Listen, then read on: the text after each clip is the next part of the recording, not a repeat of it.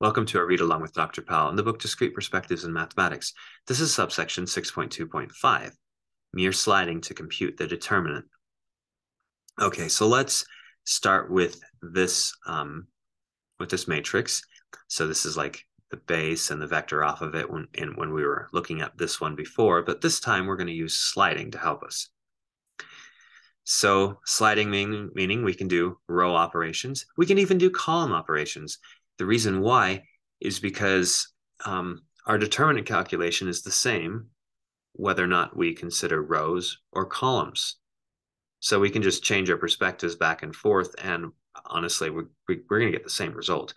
So we can, and looking at this, we can do some row operations to get zeros down here and do some row operations to get zeros up here. And notice in this particular case, if we don't notice that we're only sliding, we're not multiplying any rows or columns by anything.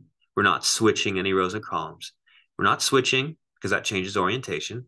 And we're not rescaling any rows or columns. All we're doing is sliding, just adding a multiple of another one to another one. So that's all we're doing. And we do that until we have a diagonal matrix. We have zeros off the diagonal. We're just looking at this one. The determinant of this matrix is pretty simple. Since there's only one permutation that has a diagonal that doesn't have anything zero, it's just what we have at the beginning. So we just take this, multiply it through, times the identity permutation, which is even.